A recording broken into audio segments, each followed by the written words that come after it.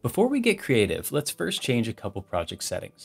For this tutorial, we will be compositing in linear ACEScg color. We'll switch to OCIO color management and use the latest configuration file. Let's make sure that the working color space is set to scene linear ACEScg. Note that the default display color space is set to sRGB. Once we're in our comp, the display color space adjustment will help us easily view our linear ACEScg work on our sRGB monitor and can easily be toggled on and off. Once we set up our show's specific color using adjustment layers in the comp, we'll be able to set the display correction to none and view our comp with the final show color instead. This will include shot-specific creative color from a CDL and also the official LUT for the show. For this tutorial, we will be working at 24 frames per second, so it might be a good idea to change your After Effects preferences to interpret footage at 24 frames per second when imported. Let's go ahead and import the media for the tutorial. Don't forget to import all of the passes of the CG element. We'll make sure that we interpret footage with each element, specifying the color space that each footage or graphic is in.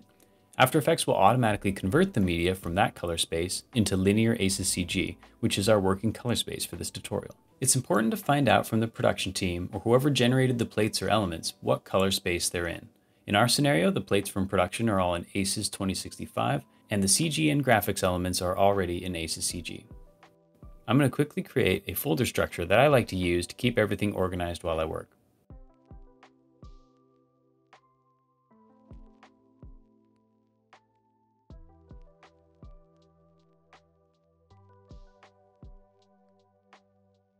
After making a new pre-comp using our master plate, we can double check that our comp frame numbers are matching the frame numbering of the plate. In the next step, we'll quickly create an adjustment layer that applies the official show color using a shot-specific CDL and a show LUT provided by production. We'll import the QuickTime reference clip sent to us by editorial, and we can use that to make sure that the color we're applying matches perfectly.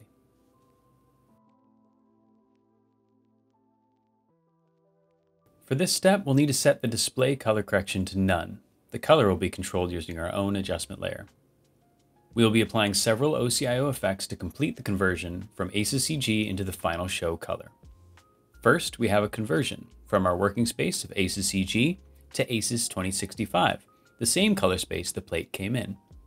Second, we'll do a conversion from ACES 2065 into a log format that was specified by production. In our case, ARRI log C4. From this color space, we'll be able to then safely apply the shot CDL, which was provided by production and has some creative color baked into it. And then finally, the show LUT itself, which converts the log-looking image into a final colored work of art. With the show LUT turned on, it's easier to see what the CDL is doing. And now if we toggle on and off the edit reference that we brought in to compare, if we did it right, the color should look the same.